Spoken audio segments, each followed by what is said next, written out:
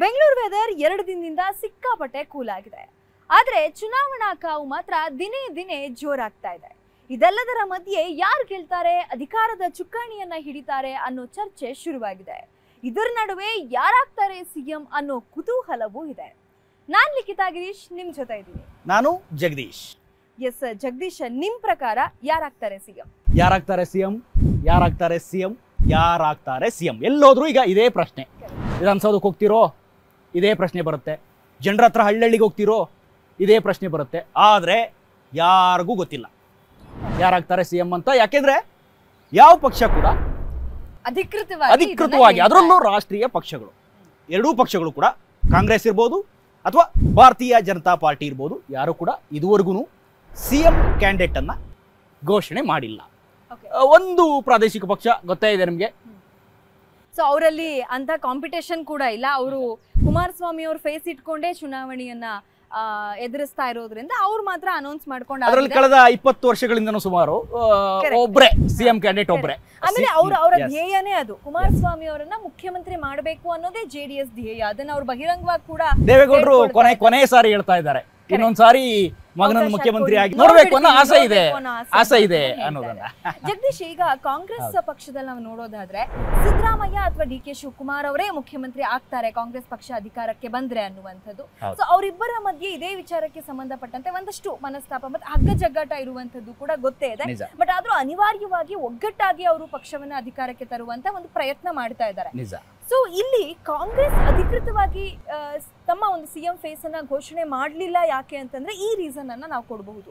But ಇಲ್ಲಿ ಬಿಜೆಪಿಗೆ ಏನ್ ಸಮಸ್ಯೆ ಆಗ್ತಾ ಇದೆ? ಸಹಜವಾಗಿ ಅವರದ್ದೇ ಮುಖ್ಯಮಂತ್ರಿ ಇದ್ದಂತ ಸಂದರ್ಭದಲ್ಲಿ ಅದೇ ಫೇಸ್ ಅನ್ನ ಇಟ್ಕೊಂಡು ನೆಕ್ಸ್ಟ್ ಎಲೆಕ್ಷನ್ಗೆ ಹೋಗೋದು ಸಹಜ. ಬಟ್ ಇಲ್ಲಿ ಎಲ್ಲೂ ಕೂಡ ಯಾರು ಕೂಡ ಅಧಿಕೃತವಾಗಿ ಮತ್ತೆ ನಾವು ಅಧಿಕಾರಕ್ಕೆ ಬಂದ್ರೆ ಸಿಎಂ ಬೊಮ್ಮಾಯಿ ಅವರೇ ಸಿಎಂ ಆಗಿ ಮುಂದುವರಿತಾರೆ ಅನ್ನುವಂಥದ್ದನ್ನ ಎಲ್ಲೂ ಹೇಳ್ತಾ ಇಲ್ಲ.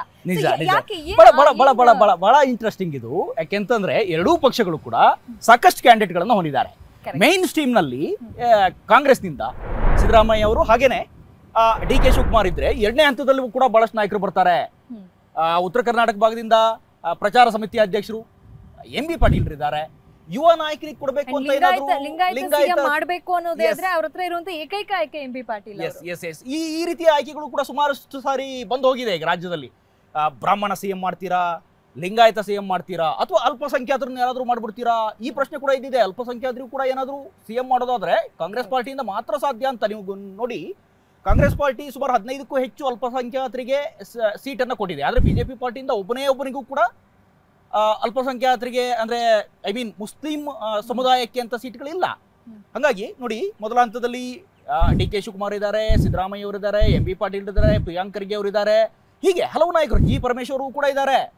ಸುಮಾರು ಸರಿ ಮಾತಾಡ್ತಾ ಇದ್ರು. ಮೊನ್ನೆ ಕೋಲಾರದಲ್ಲಿ ಒಂದ್ ಬಾರಿ ಮಾತಾಡ್ತಾ ಜಿ ಪರಮೇಶ್ವರ್ ಕೂಡ ಆಕಾಂಕ್ಷಿ ಅಂತ ಸಿದ್ದರಾಮಯ್ಯ ಅವರು ಹೇಳಿದ್ರು. ಅದೆಲ್ಲದರ ಹೊರತಾಗಿ ಎಸಿಸಿಯ ಅಧ್ಯಕ್ಷರು ಮಲ್ಲಿಕಾರ್ಜುನ್ ಖರ್ಗೆ ಅವರ ಹೆಸರನ್ನು ಕೂಡ ತಂದ್ಬಿಟ್ರು.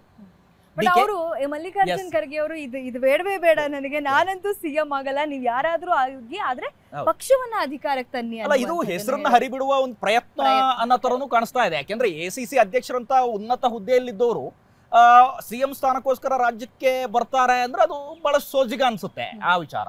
ಅದೇ ರೀತಿ ಬಿಜೆಪಿಯಲ್ಲೂ ಕೂಡ ಪ್ರೆಸೆಂಟ್ ಸಿಎಂ ಬಸವರಾಜ ಬೊಮ್ಮಾಯಿ ಅವರ ಹೆಸರು ಎಲ್ಲೂ ಕೂಡ ಮುಂದೆ ಸಿಎಂ ಆಗ್ಬಿಡ್ತಾರೆ ಅನ್ನೋ ರೀತಿ ಕೇಳಿಸ್ತಾ ಇಲ್ಲ. ಬೇರೆದೇ ರೀತಿಯಾದ ಇದು ಬರ್ತಾ ಇದೆ. ಯುವ ಸಿಎಂ ಗಳನ್ನ ಮಾಡ್ತಾರೆ, ಅಥವಾ ಲಿಂಗಾಯತರು ಸಿಎಂ ಮಾಡ್ತಾರೆ, ಅಥವಾ ಬ್ರಾಹ್ಮಣ ಸಮುದಾಯಕ್ಕೆ ಹೋಗ್ಬಿಡುತ್ತೆ. ಹೀಗೆ ಬಹಳಷ್ಟು ಚರ್ಚೆ ಎದ್ದಿದೆ. ಜಗದೀಶ್, ಇಲ್ಲಿ ಬೊಮ್ಮಾಯಿ ಅವ್ರಿಗೂ ಕೂಡ ಅದ್ರ ಬಗ್ಗೆ ಕ್ಲಾರಿಟಿ ಇಲ್ಲ. ಯಾಕಂದ್ರೆ ಇಂಡಿಯಾ ಟುಡೇ ರೌಂಡ್ ಟೇಬಲ್ ಗೆ ಬಂದಂತ ಸಂದರ್ಭದಲ್ಲೂ ಕೂಡ ಬಹಳಷ್ಟು ಅವರನ್ನ ಅಂದ್ರೆ ಅವ್ರ ಅಟ್ಲೀಸ್ಟ್ ಅವ್ರ ಐಡಿಯಾ ಏನಿದೆ ಅಂತ ಕೇಳುವಂತ ಒಂದು ಪ್ರಯತ್ನ ಆಯ್ತು. ಅವ್ರು ಬಹಳ ಒಂದ್ ರೀತಿ ಜಾಣ್ಮೆಯನ್ನ ಅಲ್ಲಿ ಪ್ರದರ್ಶನ ಮಾಡ್ತಾರೆ.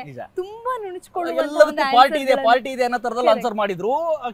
ಕಾಂಗ್ರೆಸ್ ನಾಯಕರು ಕೂಡ ಒಂದು ಒಗ್ಗಟ್ಟನ್ನು ಪ್ರದರ್ಶನ ಮಾಡಿದ್ರು ನಮ್ಮ ಇಂಡಿಯಾ ಟುಡೇ ರೌಂಡ್ ಟೇಬಲ್ ನಲ್ಲಿ. ಗೊತ್ತೇ ಇದೆ ನಮ್ಗೆ. ನಮ್ಮ ಇಂಡಿಯಾ ಟುಡೇ ವತಿಯಿಂದ ಅವ್ರಿಗೆ ಪ್ರಶ್ನೆ ಮಾಡಿದಂತ ಸಂದರ್ಭದಲ್ಲೂ ಕೂಡ ಯಾವ ನಾಯಕರು ಬಾಯ್ಬಿಟ್ಟಿಲ್ಲ. ಯಾರು ಸಿಎಂ ಆಗ್ತಾರೆ, ಯಾವ ಸಮುದಾಯಕ್ಕೆ ಕೊಡ್ತೀರಿ, ಅದ್ರ ಬಗ್ಗೆ ಪ್ರಶ್ನೆ ಇಲ್ಲ. ಈಗ ಕೇವಲ ಚುನಾವಣೆ ಗೆಲ್ಲೋದು ಅಂತ ಹೇಳ್ತಾ ಇದ್ದಾರೆ. ಆದ್ರೆ ಚುನಾವಣೆ ಆದ ನಂತರದಲ್ಲಾದ್ರೂ ರಾಷ್ಟ್ರೀಯ ಪಕ್ಷಗಳು ಇಂಥದ್ದೇ ವ್ಯಕ್ತಿ ಅಂತ ಘೋಷಣೆ ಮಾಡಬೇಕಿತ್ತು ಅನ್ನೋ ಒಂದು ಕುತೂಹಲ ಜನರಿಗಿದೆಯಲ್ಲ, ಸಹಜವಾಗಿದೆ.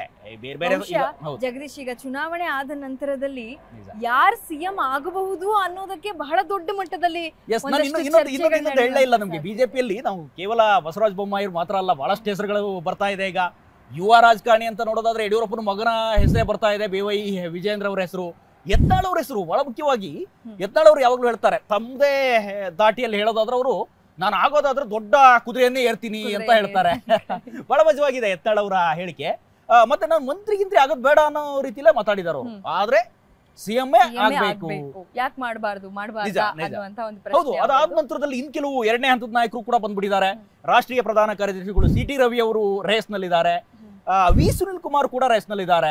ಹೀಗೆ ಹಲವಾರು ನಾಯಕರ ಹೆಸರುಗಳು ಕೂಡ ಬಿಜೆಪಿಯಲ್ಲೂ ಕೇಳಿ ಬರ್ತಾ ಇದೆ. ಬಿಜೆಪಿಯಲ್ಲೂ ಕೂಡ ಸಂಖ್ಯೆ ವಿಚಾರಕ್ಕೆ ಬಂದಾಗ ಜಗದೀಶ್, ಬ್ರಾಹ್ಮಣ ಸಿಎಂ ಅನ್ನುವಂತ ಒಂದು ಚರ್ಚೆ ಶುರುವಾಗಿರೋದ್ರಿಂದ ಪ್ರಹ್ಲಾದ್ ಜೋಶಿ ಅವರ ಹೆಸರಾಗಿರ್ಬೋದು, ಮತ್ತೊಂದ್ ಕಡೆ BL ಸಂತೋಷ್ ಅವರೇ ಬಂದ್ಬಿಡ್ತಾರ ಅನ್ನೋದು ಕೂಡ ಇದೆ. ಹೌದು ಹೌದು ನೋಡಿ, BL ಸಂತೋಷ್ ಅವರು ಯಾವುದೇ ಚುನಾವಣೆಯನ್ನ ಗೆಲ್ಲೋದಕ್ಕಾಗ್ಲಿ ಅಥವಾ ತಾವು ಸಕ್ರಿಯ ರಾಜಕಾರಣಕ್ಕೆ ಇರಬೇಕು ಅನ್ನೋದ್ರ ಬಗ್ಗೆ ಯಾವಾಗ್ಲೂ ಜಾಸ್ತಿ ತಲೆ ಕೆಡಿಸ್ಕೊಳ್ತಾ ಇರಲಿಲ್ಲ. ಆದ್ರೆ ರಾಜ್ಯ ರಾಜಕಾರಣಕ್ಕೆ ಸಂಬಂಧಪಟ್ಟ ಹಾಗೆ ಸೀಟ್ ಕೊಡೋ ವಿಚಾರದಲ್ಲಾಗಿರ್ಬೋದು, ಅಥವಾ ಹಂಚಿಕೆ ಮಾಡೋ ವಿಚಾರದಲ್ಲಾಗಿರ್ಬೋದು, ಅಥವಾ ಸಿಎಂ ಅನ್ನ ಮಾಡುವ ವಿಚಾರದಲ್ಲಾಗಿರ್ಬೋದು, ಅಥವಾ ಕೆಳಗಿಳಿಸುವ ವಿಚಾರದಲ್ಲಾಗಿರ್ಬೋದು ಯಾವಾಗಲೂ ಬಹಳ ಮುತುವರ್ಜಿಯನ್ನು ವಹಿಸ್ತಾರೆ.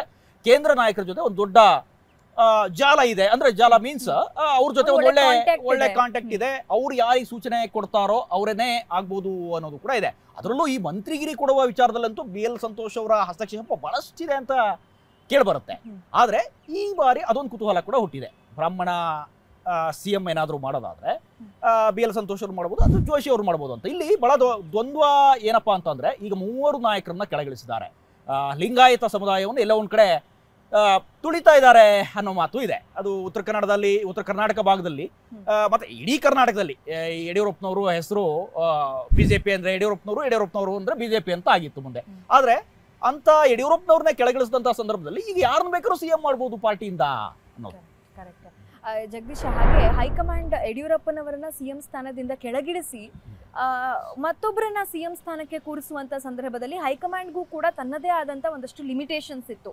ಮತ್ತೆ ಎಲೆಕ್ಷನ್ ಬೇರೆ ಸನಿಹದಲ್ಲಿತ್ತು. ಸೊ ಏನು ಚಾನ್ಸ್ ತೆಗೆದುಕೊಳ್ಳುವಂತ ಪರಿಸ್ಥಿತಿಯಲ್ಲಿ ಹೈಕಮಾಂಡ್ ಇರ್ಲಿಲ್ಲ. ಬಟ್ ಈಗ ಬಿಜೆಪಿ ಅಧಿಕಾರಕ್ಕೆ ಬಂದಿದ್ದೇ ಆದ್ರೆ ಬಹುಶಃ ಅಂತ ಯಾವುದೇ ಲಿಮಿಟೇಷನ್ಸ್ ಇಲ್ಲಿ ಹೈಕಮಾಂಡ್ಗೆ ಇರೋದಿಲ್ಲ. ಸೊ ಬಹಳ ಫ್ರೀ ಆಗಿ ಅವರು ಯಾರನ್ನ ಬೇಕಾದ್ರೂ ಆಯ್ಕೆ ಮಾಡಬಹುದು ಅಂತದೊಂದು ಪರಿಸ್ಥಿತಿ ನೋಡಿ. ಇಂಥವ್ರನ್ನೇ ಚೂಸ್ ಮಾಡಬೇಕು ಅಥವಾ ಇವ್ರು ನಮ್ಮ ದೊಡ್ಡ ನಾಯಕ ಆ ರೀತಿ ಯಾವುದು ನೀವು ಹೇಳಂಗೆ ಲಿಮಿಟೇಷನ್ಸ್ ಇಲ್ಲ.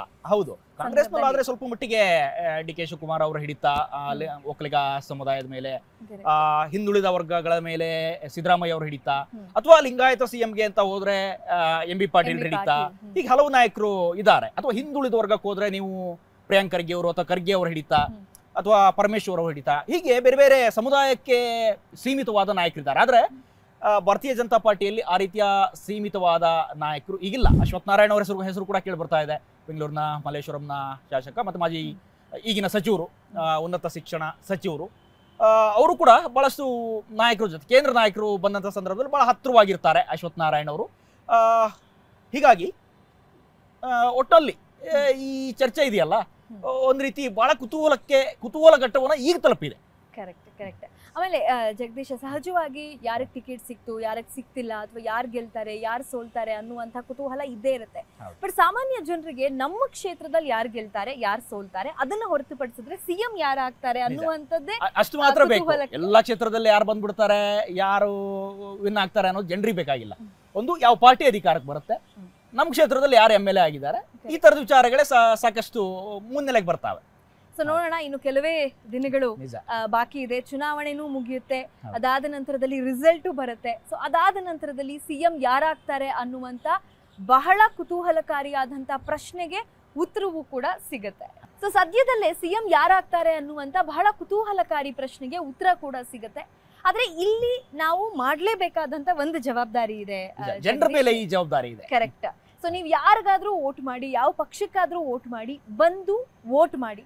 ನಮಗೆ ಯಾರಿಗೂ ವೋಟ್ ಮಾಡಕ್ ಇಷ್ಟ ಇಲ್ಲ ಅಂತಂದ್ರೆ ನೋಟಾ ಅನ್ನುವಂತ ಒಂದು ಆಪ್ಷನ್ ಇದೆ. ಸೊ ಅದನ್ನು ನೀವು, ಆದ್ರೆ ನಿಮ್ಮ ಒಂದು ಹಕ್ಕಿದು. ಸೊ ನೀವು ವೋಟ್ ಮಾಡ್ಲೇಬೇಕು. ನಾಳೆ ದಿನ ನಮ್ಗೆ ಈ ಸಮಸ್ಯೆ ಆ ಸಮಸ್ಯೆ ಅಂತ ಹೇಳ್ಕೊಳ್ಳಿಕ್ಕೆ ಅಥವಾ ಒಬ್ರನ್ನ ಕೇಳಲಿಕ್ಕೆ ನಮ್ಗೆ ಅಧಿಕಾರ ಇದೆ ಅಂತಂದ್ರೆ ಅದು ನಾವು ವೋಟ್ ಮಾಡಿದಾಗ ಮಾತ್ರ. ಸೊ ವೋಟ್ ಮಾಡೋದನ್ನ ಮರಿಬೇಡಿ, ತಪ್ಪದೆ ನೀವು ವೋಟ್ ಮಾಡಿ ಅಂತ ಹೇಳ್ತಾ, ಹಾಗೆ ನಿಮಗೆ ಯಾರು CM ಆಗಬಹುದು ಅಂತ ನಿಮಗೆ ಅನ್ಸುತ್ತೋ ಅದನ್ನ ನಮ್ಮ ಕಮೆಂಟ್ ಬಾಕ್ಸ್ನಲ್ಲಿ ನಮಗೆ ಕಮೆಂಟ್ ಮಾಡಿ ಕೂಡ ತಿಳಿಸ್ಬೋದು. Issues and factors influencing the Karnataka elections. Amul versus Nandini controversy. Hijab versus saffron debate. Corruption allegations. And the rebel factor are all crucial issues that could sway the voters. The Lingayat and Vokaliga communities have dominated state politics for decades, and their votes will be crucial. Stay tuned to indiatoday.in/interactive for our daily coverage of the Karnataka elections every Monday to Friday at 5 p.m. only on India Today TV. Don't miss out on the #1 election team. Reporting from Ground Zero, grounded in journalism.